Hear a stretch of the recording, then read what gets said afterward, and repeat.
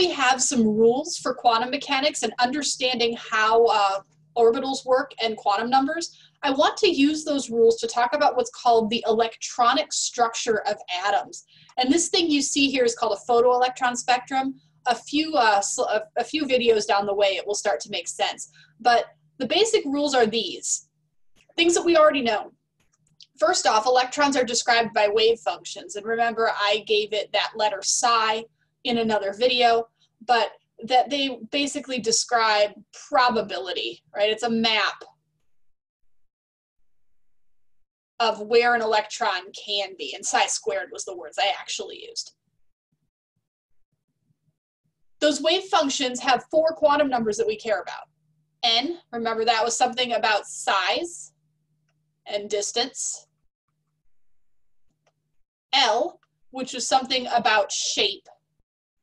Remember those were letters like S, P, D, or F.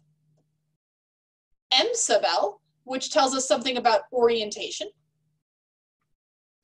And M sub S, which was a property of an electron that was called spin. Those 4 quantum numbers describe an electron in an atom. And taken together, we can start building those into a description of where all the electrons are in any given atom. And that's all that electronic structure means, right? Electronic structure is where are the electrons, what orbitals are they in, and how are they occupied.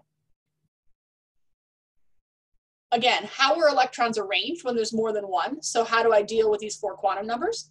And what we need are a few more rules, and we'll get to this point where we have 2 descriptions. One description here is called an electron configuration.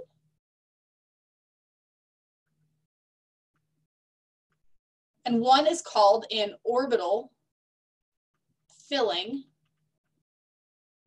diagram.